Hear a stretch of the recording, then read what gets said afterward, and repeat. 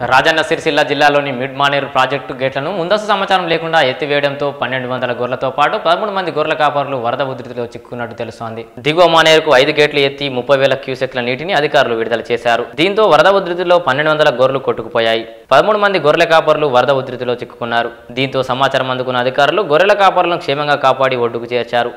పలువురు కాపరులు ఈదుకుంటూ బయటపడ్డారు. ఈ సంఘటన ఇల్లంతకుంట మండలం కందికట్టూరు వద్ద జరిగింది. ముందస్తు సమాచారం ఇవ్వకుండా అధికారులు నిర్లక్ష్యం వహించడంపై ప్రజలు ఆగ్రహం వ్యక్తం చేశారు. ₹1,00,000 గొర్రెలు కొట్టుకుపోవడంతో గొర్రెల కాపరులు కన్నీరు పెట్టుకున్నారు.